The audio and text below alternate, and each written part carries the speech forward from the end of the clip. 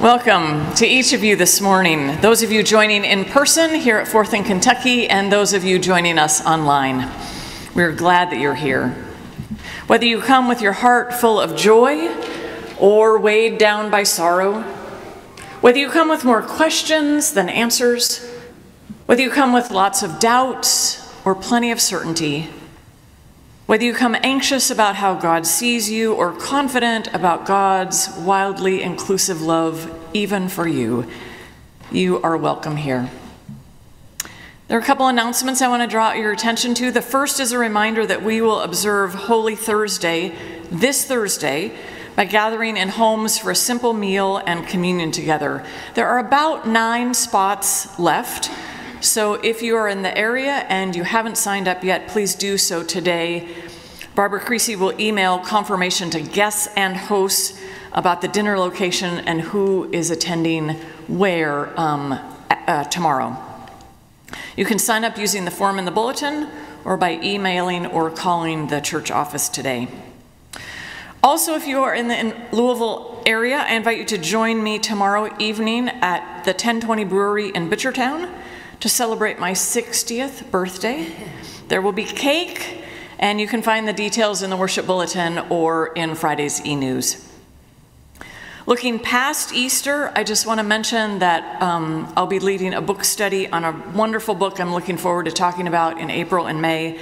The book is titled Awe, as in A-W-E, The New Science of Everyday Wonder and How It Can Transform Your Life. And I think there are a lot of connections. This is not a religious book, but I think there are a lot of connections for us as people of faith. So details about when we're meeting are in the worship bulletin and in Friday's e-news. And then another post-Easter event is a spring hike with teaching elder Sandra Moon. We'll meet up at Jefferson Memorial Forest on April 6th. And again, you'll find the information in the bulletin and in the e-news. And please contact Sandra to let her know that you're planning to attend. So if you're running late, we'll know to wait for you in the parking lot. If you're joining online, you can find the bulletin on our website, the bulletin with the hymns, centralchurchky.org. And if you're joining on Zoom and have a prayer request, please drop that into the chat before the end of the sermon, and we'll do our best to get that included in the prayers of intercession. All right, on this Palm Sunday, let's just take a deep breath in and let it out again. And let ourselves be here. And Melissa will lead us in the call to worship.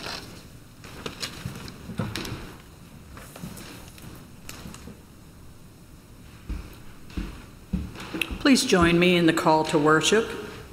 With crowds from ancient times we cry, Hosanna, save us. Oh, give thanks to the holy God, for God is good. God's steadfast love endures forever. Blessed is the one who comes in the name of the holy God. We bless you. Hosanna, save us. Let us pray. Holy One, we raise our palm branches and lift our voices to cry, Hosanna, save us. As we enter this holy week, turn our hearts toward you, that we may follow you past the parades and into the shadows of betrayal, trial, and death. As we enter this holy week, give us courage to worship you with our whole selves.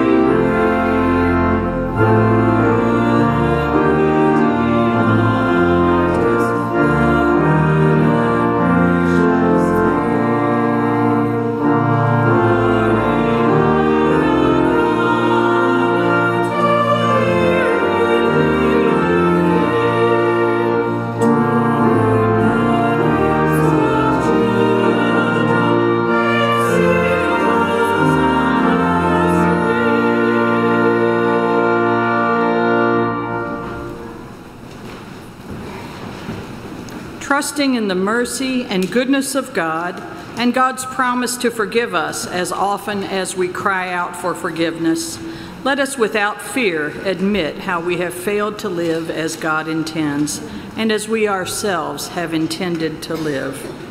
Please join me in the prayer of confession. Hosanna, we pray. Save us, God. Save us from ourselves when we trip over pride, doubt, or fear. Save us from the systems that keep us bound when we cannot see the way out. Save us from our sins when we feel their weight pressing on our hearts. Save us and forgive us. You have given us the greatest, clearest example of love. Heal us and help us to follow you.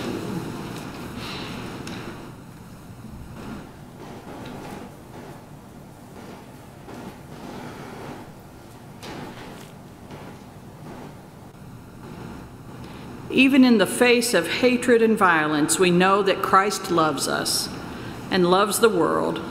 Even when enduring death, Christ cares for us and all who suffer. Even when we have turned away from God's ways, Christ forgives us and offers us new life. We are forgiven. Thanks be to the God of mercy and grace.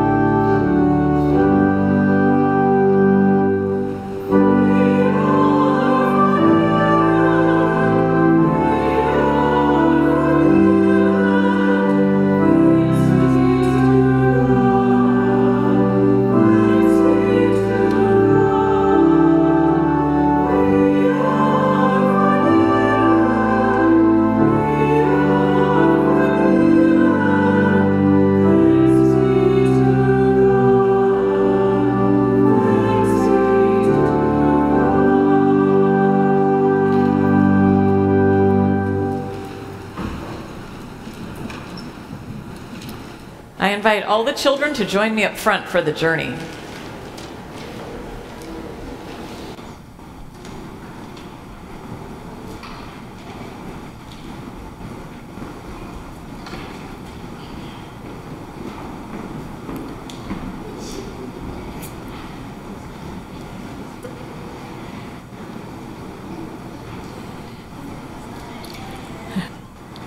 It's a lot of children.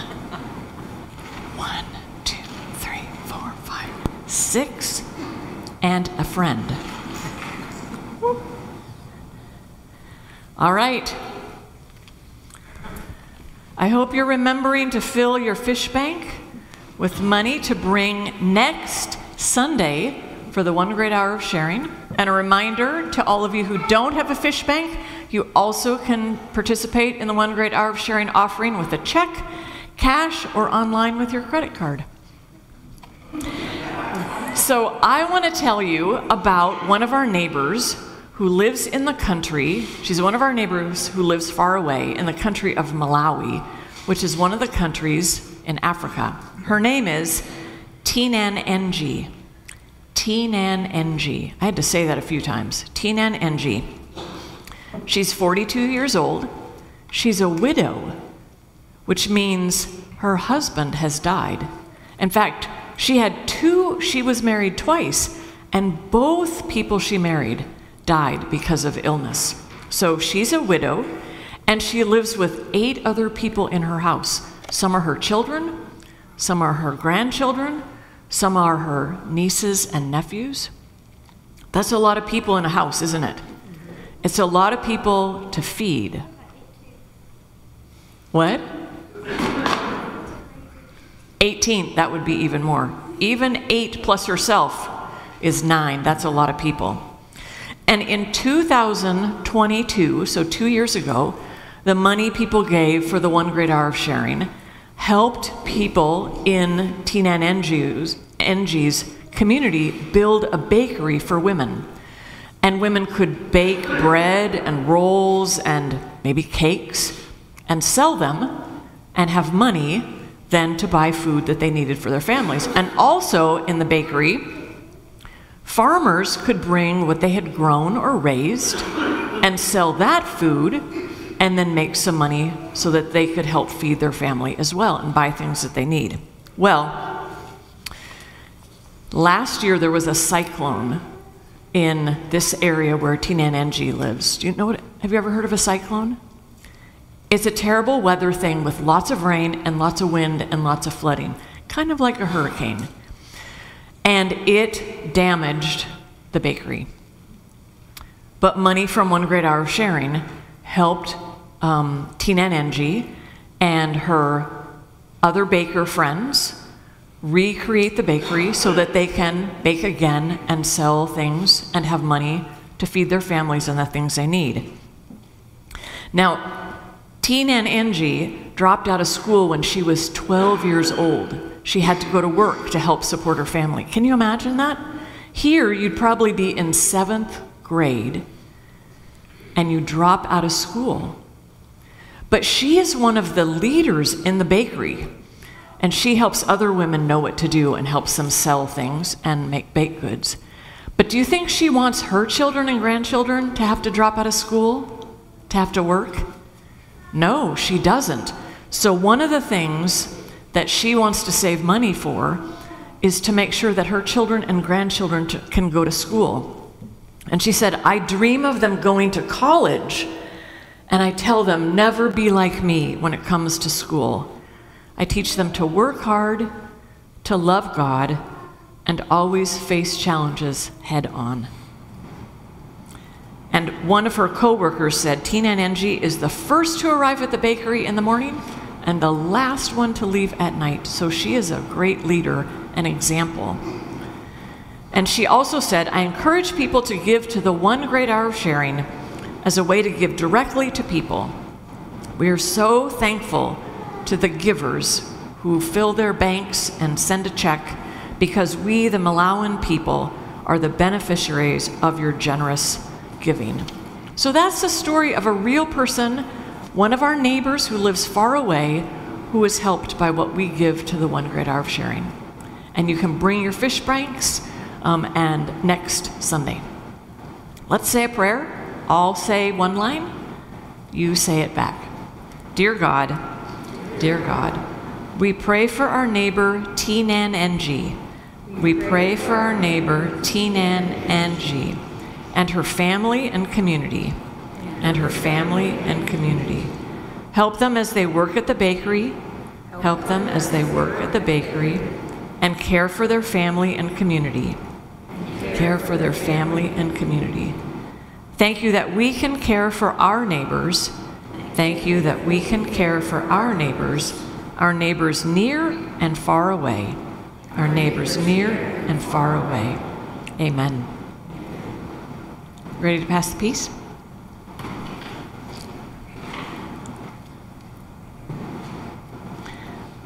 The peace of Christ be with you. And also with you. Yes.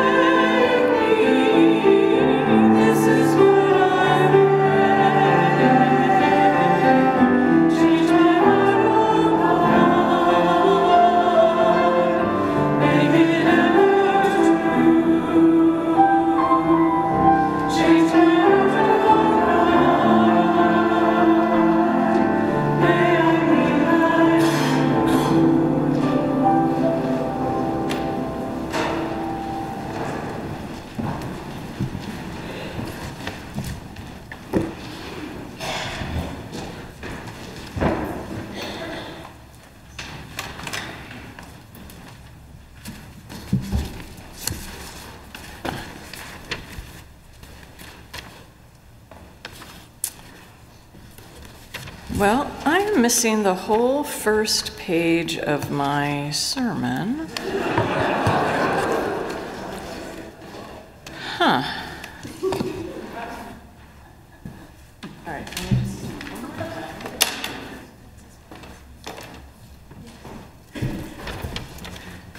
Okay, so it might be on the printer tray at home.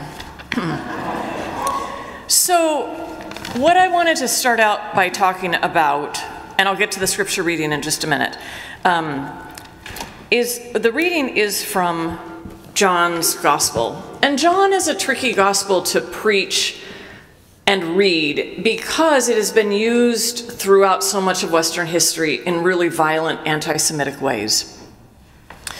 John talks a lot about the Jews as if they are a monolith.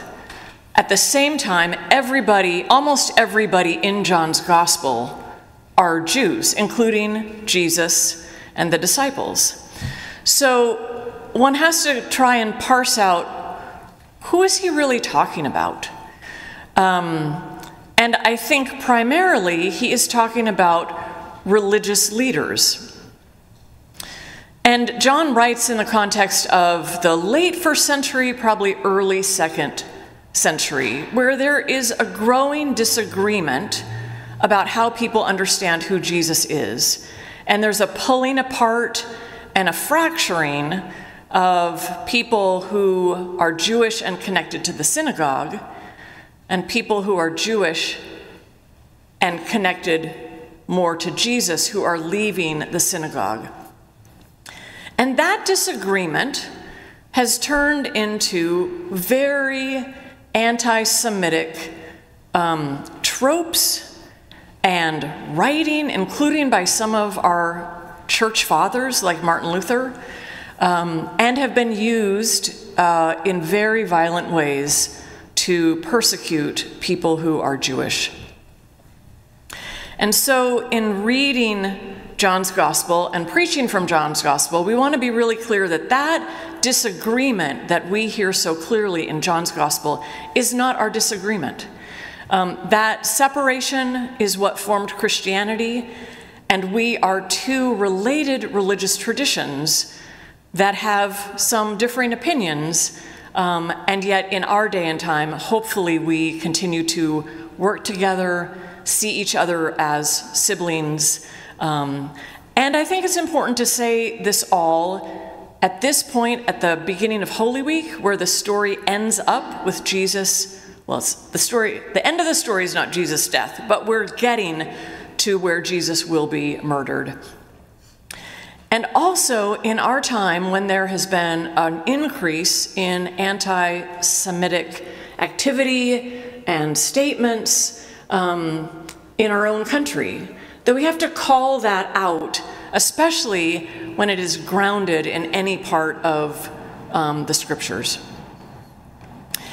And I think it's even more complicated after October 7th and Hamas's attack on Israel, and then Israel's continuing and overwhelming attack on the civilians in Gaza and the humanitarian crisis that that has created. And I think one can talk about that and the decisions of the political parties in Israel without being anti-Semitic, without being necessarily anti-Semitic. So I want to say all that as the context to set up what we will hear in John chapter 12. Let us pray. Gracious God, our way in the wilderness, guide us by your word through these 40 days and minister to us with your Holy Spirit so that we may be reformed, restored, and renewed. Amen. So the reading is John chapter 12, verses 1 through 16. Listen for what the Spirit is saying to the church today. 6 days before the Passover, Jesus came to Bethany, the home of Lazarus, whom he had raised from the dead. There they gave a dinner for him. Martha served, and Lazarus was one of those at the table with him. Mary took a pound of costly perfume made of pure nard, anointed Jesus' feet, and wiped them with her hair. The house was filled with the fragrance of the perfume. But Judas Iscariot, one of the disciples, the one who was about to betray Jesus, said, "Why was this perfume not sold for 300 denarii and the money given to the poor?" He said this not because he cared about the poor, but because he was a thief. He kept the common purse and used to steal what was put into it. Jesus said, "Leave her alone. She bought it so that she might keep it for the day of my burial. You always have the poor with you, but you do not always have me." When the great crowd of the Jews learned that he was there, they came not only because of Jesus, but also to see Lazarus, whom Jesus had raised from the dead. So the religious authorities planned to put Lazarus to death as well, since it was on account of him that many of the Jews were deserting and were believing in Jesus. The next day, the great crowd that had come to the Passover festival heard that Jesus was coming to Jerusalem. So they took branches of palm trees and went out to meet him, shouting, "Hosanna! Blessed is the one who comes in the name of the Holy God, the King of Israel." Jesus found a young donkey and sat on it. As it is written, "Do not be afraid, daughter of Zion. Look, your king is coming, sitting on a donkey's colt." His disciples did not understand these things at first, but when Jesus was glorified, then they remembered that these things had been written of him and had been done to him. the word of God for the people of God. Thanks be to God.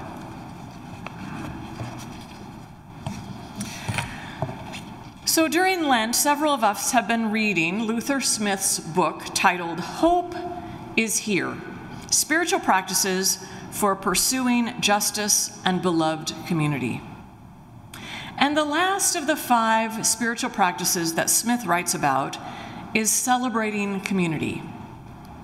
He writes, "Community is where we come alive to ourselves and our purpose in creation. And celebrations are where community sings itself into new life. Celebrations are where community members open their hearts to the transformative power of gathering, eating together, testimony about the journey, laughter, tears, rejoicing, and gratitude." Now, when I read celebrations in the book, my mind went to parties, happy occasions, great music, something upbeat and enthusiastic. Then Smith describes celebrations as a form of communal Sabbath. Communal Sabbath.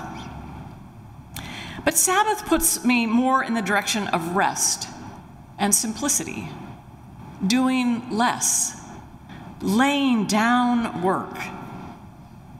Smith explains celebrations are a form of spiritual retreat from and for our creative efforts as we witness for justice and beloved community. Celebrations are a form of spiritual retreat from and for our creative efforts as we bear witness to justice and beloved community.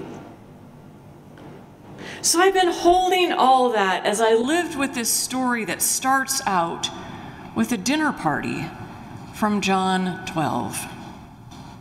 Now, in chapter 11, Lazarus had died, and Jesus came and raised Lazarus from the dead. And the religious and political leaders were not happy about that at all, and they conspired together with the political leaders to put Jesus to death.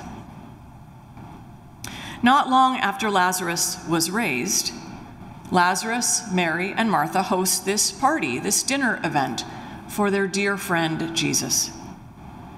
They are celebrating community, gathering together to celebrate their friend Jesus and their now alive friend and brother Lazarus. I imagine there was friendly chatter, probably some exuberance about Lazarus being with them, some great food, laughter, and maybe even some tears of joy. At the same time, certainly Jesus and Lazarus, and I would assume also Mary and Martha, know that the religious and political leaders are plotting to kill Jesus. And so what I also hear in this story are the opening notes of the theme song from the movie Jaws. A movie I've never seen, but I certainly have that music signaling danger in my brain, as you may also. Luther Smith writes, celebrating community is not just when there are wins. Our celebrating cannot wait until our goals for justice and shalom and beloved community are achieved. I remember an activist friend teaching me that we need to celebrate our small wins because the big ones take a really, really long time with a lot of hard work. Small wins include the work we do together and the relationships that are forged. Even when we have lost a particular goal, that work and those relationships will continue to ground us and engage us in the work. So it feels really poignant to me and important that Jesus and his friends gathered to share a meal together at a time like this. And Mary, knowing the danger ahead for Jesus, anointed Jesus with the perfume that a person would use to care for a person's body at the time of death. Well, there is tension that Judas points out between Mary's beautiful act of devotion and love, and a world thick with danger. Judas criticizes Mary's action. The narrator tells us Judas had self-serving motives, but Jesus, in affirming Mary's discipleship, also responds in a way that could feel very cold-hearted. I wonder if Jesus wants to remind us when he says, "The poor will always be with you. I will not always be with you." I wonder if he wants to remind us, as the writer of Ecclesiastes says, there is a time for everything. There is a time for work. There's a time for rest. There's a time to feed others and a time to be fed by God. There's a time to accompany those who are suffering and a time to let ourselves be accompanied. None of these are either or. They are both and. They are part of the whole. Now, outside the house of Lazarus, Mary, and Martha, a crowd is now growing. They have come to see Jesus, but even more, they have come to see Lazarus, this man raised from the dead, which no one has ever seen or heard of before. It makes me kind of think of those old carnival shows where they had like odd people in cages. People pay to stare at them. People are peering in the door and the windows of the house, trying to get a picture, a glimpse of this oddity, Lazarus. That big gathering, that interest in Jesus and Lazarus, this amazement at what has happened, threatens the power of the religious and political leaders, so now they plan to kill Lazarus as well as Jesus. Now, in a situation like this, I think it would be totally understandable if Mary, Martha, and Lazarus decided not to have a dinner party. The danger they are in because they, along with Jesus, have threatened the power of the powerful, that is real danger. And it could convince people to lay low, not to gather, to scatter, to disappear for a while. There is something subversive and I think revolutionary about celebrating community in the midst of threat. It can draw people together, and courage is built in community. It's easy to be afraid on your own. In gathering together, they shared a meal, they talked about the story of what had happened, and Mary took action which recognized the danger Jesus and all of them were in, and she performed a communal ritual of death to strengthen Jesus and their friends for what was coming. And they said to the powers that be, "You cannot break us apart easily." Now, the next day, there is more to unnerve the powerful people as the crowd reconvenes to meet Jesus as he comes into Jerusalem to be part of the Passover festival. Everything in this scene is political. The palm branches are used to mark victory and celebration in a war. The crowd greets Jesus with hosannas, which we may think of as like alleluia, a rousing celebratory word, but it was not. Instead, hosanna is a plea that means save us. We are in danger. There is trouble all around. Save us. Blessed is the one who comes in the name of the Holy God is the language used to speak of the coming Messiah. The crowd calls Jesus King of Israel, which would be an affront to the established religious and political rulers of Israel. The crowd sees in Jesus someone who can save them from the political and economic and cultural oppression they experience under the rule of the Roman Empire. Save us. Hosanna. And Jesus participates in this alternate political rally. He finds a donkey to ride on alongside the crowd. A king who wanted to show off his power would ride a big horse and be accompanied by soldiers. Jesus, traveling on his own in the presence of the crowd, declares the kind of king he will be as he rides a young donkey. As the prophet Zechariah said, "Lo, your king comes to you, triumphant and victorious, humble and riding on a donkey. He shall command peace to the nations. His dominion shall be from sea to sea and from the river to the ends of the earth." Probably part of the dominion that Rome assumed they had. There is no violence in this scene.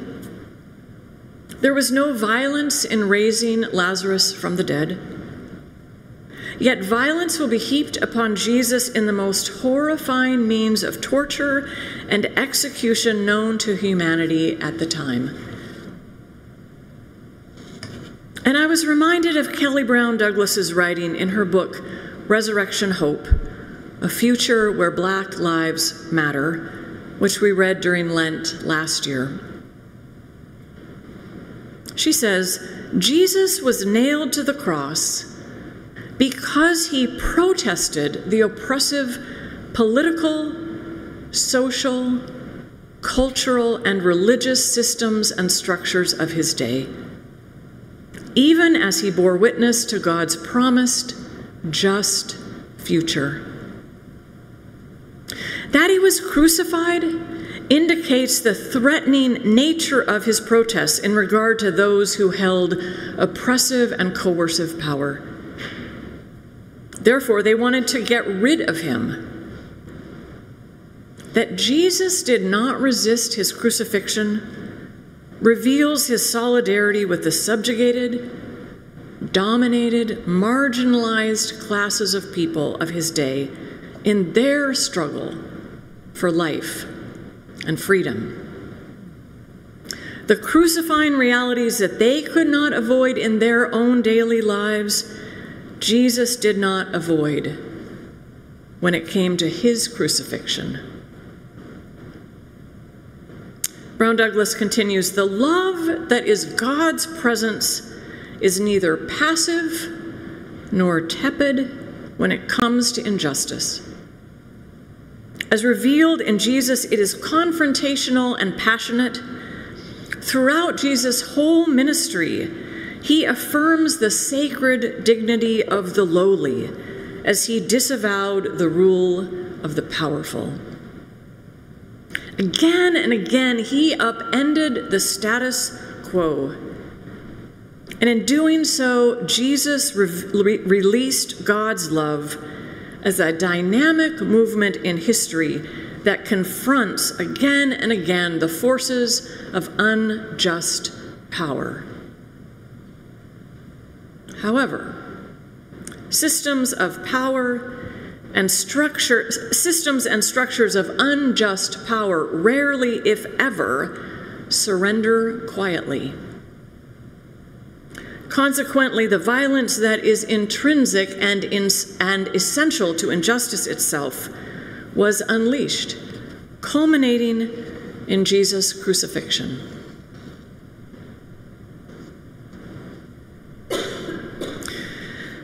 Our gospel story began with celebrating community, and soon it will end with death and the ripping apart of community. This is not the end of the story, but it is where we will pause today. And next week we will hear the end of the story, which truly is not the end, but a beginning.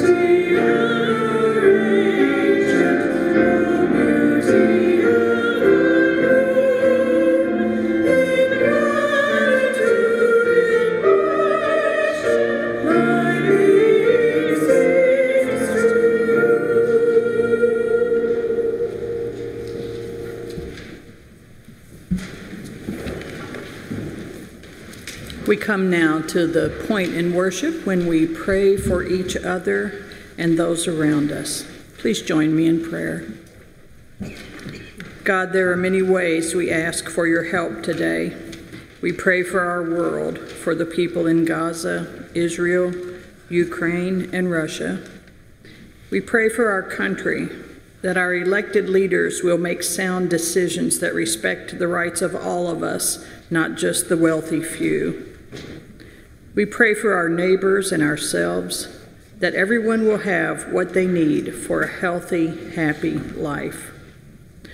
We also pray today for Dawn, who is gaining strength in rehab, for Kathy, as she provides care and support, for Stan, who was hospitalized this week, for Phil, who has surgery this week and is recovering. We give thanksgiving for the birth of Tori and Matt's son, who was born on Monday, and prayers for them in their new family of 3. We pray for Mihaela, who's testing for Krav Maga self-defense today, of course. We pray for the family of Charlie Hines, who passed this week. We pray for Cindy, who's had pain related to her back. And we pray for healing for Jordan Gould, who's in ICU after a car accident. And now we continue our prayer using the words that are closest to our heart, the prayer that Jesus taught his disciples. Our Creator, who art in heaven, hallowed be your name. Your kingdom come, your will be done, on earth as it is in heaven. Give us this day our daily bread, and forgive us our sins as we forgive those who sin against us. Lead us not into temptation, but deliver us from evil. For yours is the kingdom and the power and the glory forever. Amen. If you were in attendance at our annual meeting, you would have heard some notes of hope about the future of this church. We're grateful today for new members, for births and baptisms. We know that our financial gifts make the many arms of our mission work. There's information in the bulletin board about how to make a contribution so that we may continue this work in our building and in our neighborhood.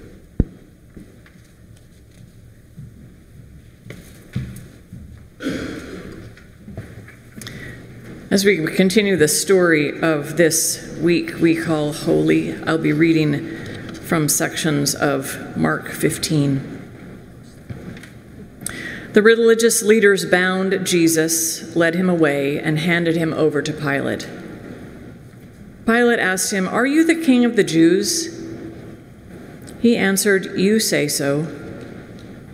Then the religious leaders accused him of many things. Pilate asked him again, "Have you no answer? See how many charges they bring against you?" But Jesus made no further reply. Now at the festival, Pilate used to release a prisoner for them, anyone for whom they asked. Now a man called Barabbas was in prison with the insurrectionists who had committed murder during the insurrection. Then Pilate asked them, "Do you want me to release for you the king of the Jews?" But the religious leaders stirred up the crowd to have him release Barabbas for them instead. Pilate spoke to them again. "Then what do you wish me to do with the man you call the king of the Jews?" They shouted back, "Crucify him."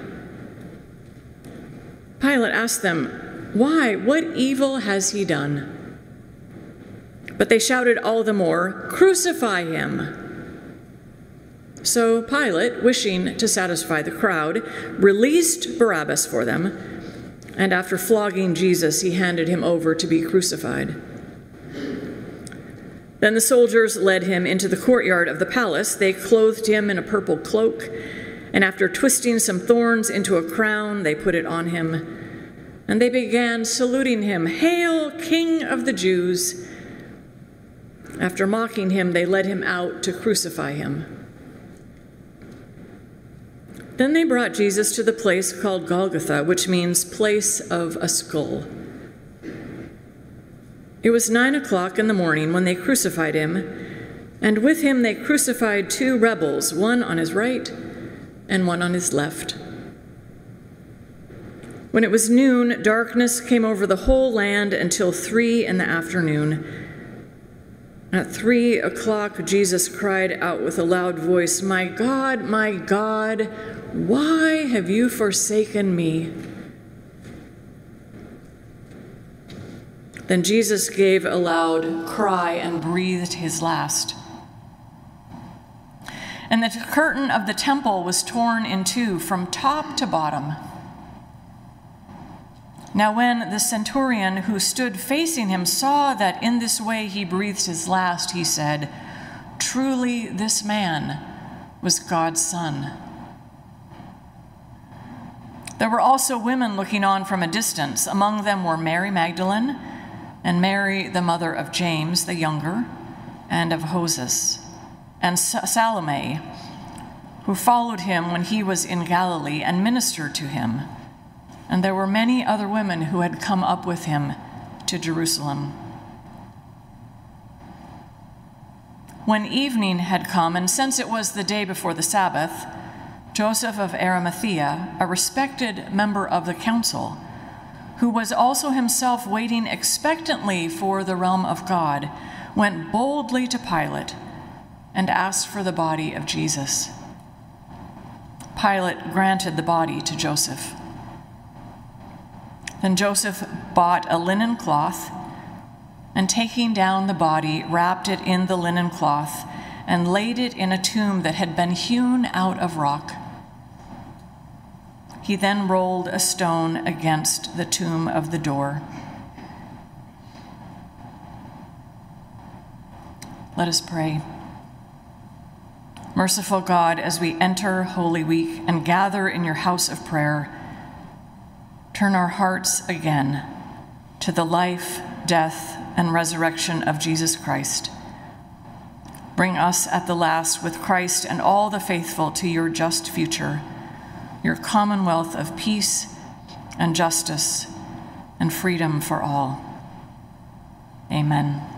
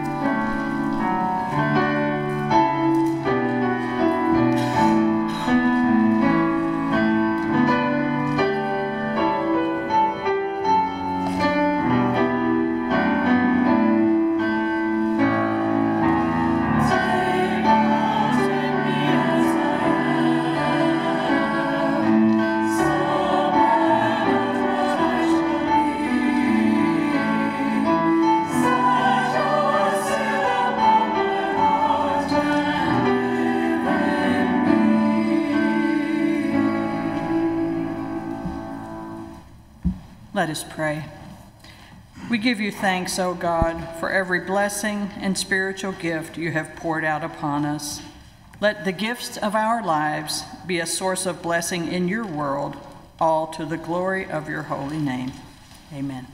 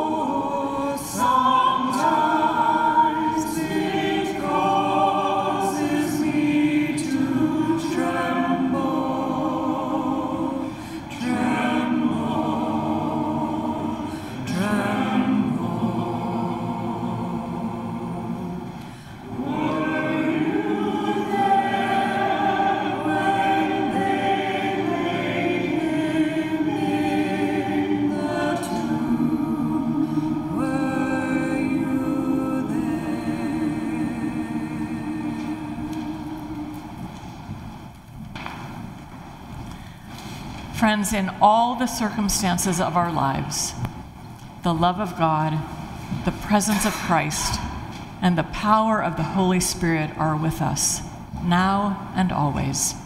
So go in peace. And all God's people said, Amen.